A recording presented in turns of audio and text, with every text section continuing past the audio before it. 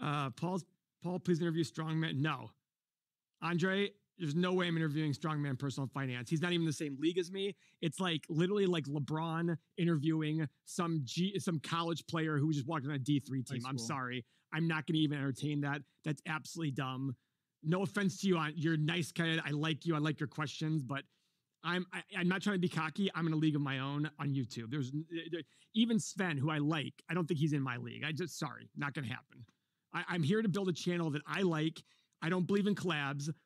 It was pushed a lot here before.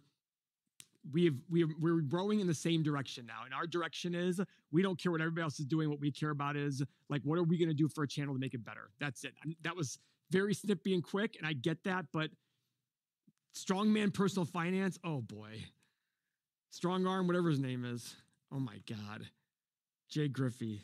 I can't believe he's reading that. The bet will go through. What's 35% VIG? I don't know. Just Maybe relax. Term. Strongman Personal Finance is a bum. Thanks, Gianni. And back to Andre or Andrex, whatever your name is. I apologize. I like you a lot. You're very active in the community, and I appreciate that. It wasn't an attack on you by any means, and I'm glad you like them. But I think over time you'll see how we're different than a lot of people. You probably already see that, and I know you like that guy, but I think you'll see more. Matt.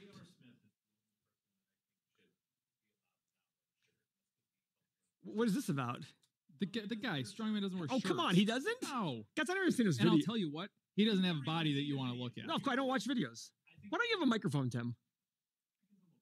It's not like he's shredded in any way. Oh my God, are you kidding me, Edward? Of course we saw that. I love that commercial. I'm watching it live going, what a brilliant commercial. I